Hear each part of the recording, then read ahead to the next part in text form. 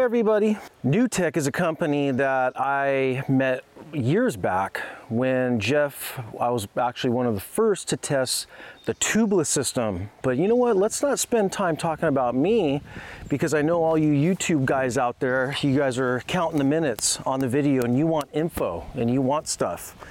So let's talk about NewTek's new product, and it is the Nitro Mousse.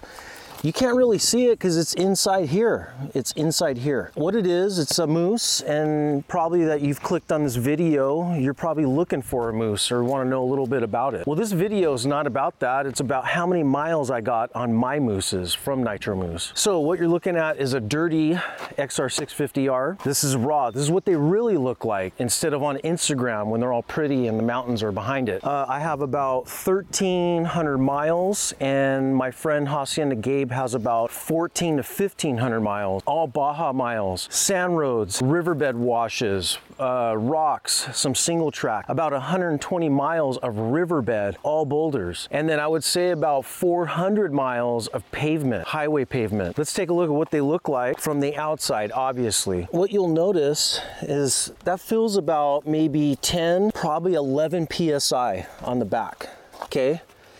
Go to the front. Again, this is after about 1,200 miles on this 650 on these. Now see that? That's about maybe 7, maybe 8 PSI. Okay, this is what they feel like after 1,200 miles, okay? Do I feel scared that they're gonna come off the bead? No. It still feels good. I'm told by Jeff that probably within the next 100 miles, maybe I'll have to change them.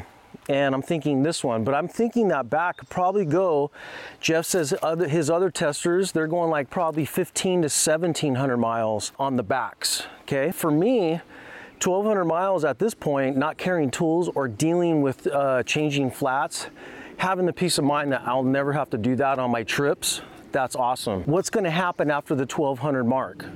I'm told that this will increase. See how it kind of looks like it's flat? It's probably going to get worse, because after time, after mileage, the rubber in the mousse is going to get softer and softer and softer. So there you go.